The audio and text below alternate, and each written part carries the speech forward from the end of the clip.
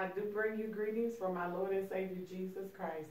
Today we're going to be talking about the naked man in Mark. Many of people say that all the disciples was at the Last Supper, but when you go to Mark 14 and 17, it says he came with the 12. And Luke 22 and 14 says the 12. John 14 and 5 says disciples. And Matthew 26 and 17 through 19 says disciples. But we do know that many times Jesus separated the 12 from the other disciples and gave them important information that wasn't revealed to the others. We also know that there was a personal intimacy between Jesus, Peter, James, and John, that they were present during different miracles without the others. And they were the ones chosen to go with him to pray in Gethsemane, while the others were at a further distance in Gethsemane because they had more courage and faith. Because Jesus was getting ready to go to the cross, and he had to be surrounded by strong faith. All right? So,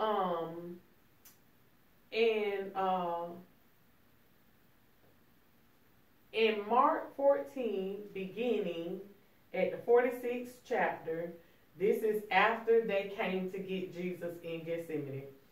It says, starting at the 46th verse, and they laid their hands on him and took him. And one of them that stood by drew a sword and smote the servant of the high priest and cut off his ear. And Jesus answered and said unto them, Are ye come out as against the thief with swords and with staves to take me? I was daily with you in the temple teaching, and you took me not, but the scriptures must be fulfilled. Now, this is our key verses. And they all forsook him and fled.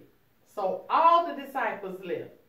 And there followed him a certain young man, having a linen cloth cast about his naked body.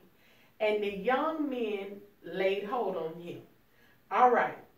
Young men tells you these men were not the disciples. They were different. Amen. It says, and he left the linen cloth and fled from them naked. Talking about the young men. So, I did some research to find out who this young man was. And I looked up the word for linen cloth because I heard some teaching on it was the cloth that people were wrapped in for burial. Amen. So,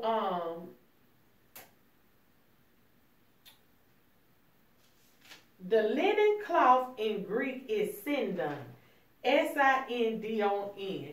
It's the same cloth that Jesus was wrapped in when he was buried. It is a wrap for the dead. All right.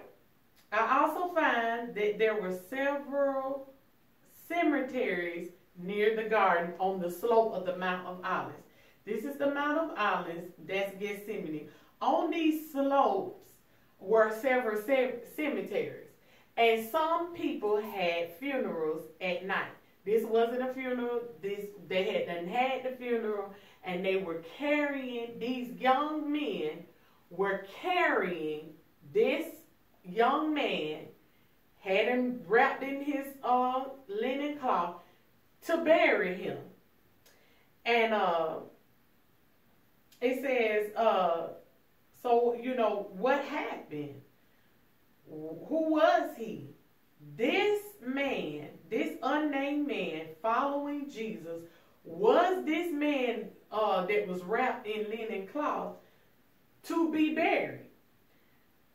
It was not Mark, as many teach, because why would Mark be walking around naked in just a tunic? It was inappropriate for a disciple. Women call them slips. We wear them under our dresses. Men did not go out in public with their linen garment on without their robe on top. Amen.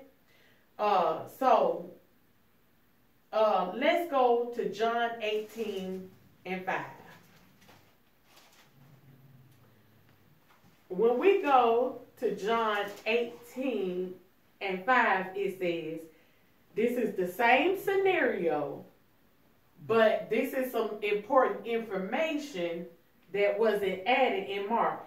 It says, when Jesus asked them, whom seek ye? They answered him, Jesus of Nazareth.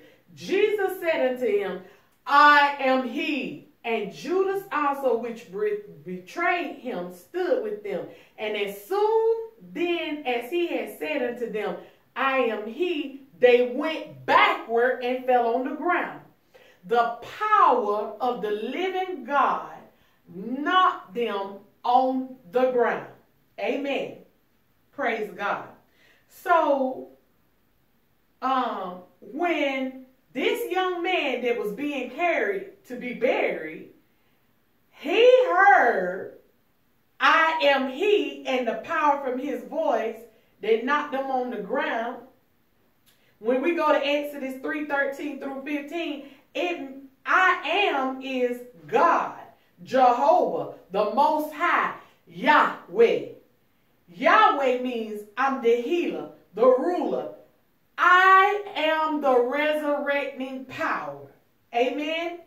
So what happened in Mark 14:51 through 52 is when the young men were carrying this body to be buried, he heard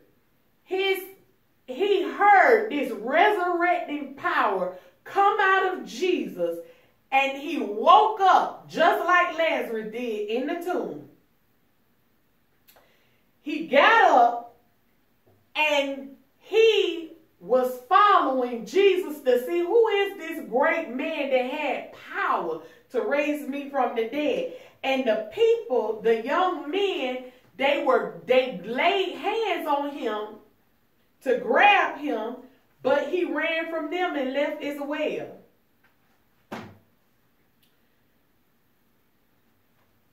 So we need to make sure, saints of God, that we study out the scriptures and not just read commentaries that tell us a thing, which means many commentaries tell us that this was Mark. Through studying, I found out that this was a young man being carried to be buried, and the resurrecting power of God's voice woke him up from the dead. When he jumped up and started running off, he looked to see Jesus, and the men that were carrying him, they laid hands on him to grab him, but he fled from them also. I pray that you have gained some new knowledge and understanding of this scripture, and I pray that you have a great and blessed day in Jesus' name. Amen.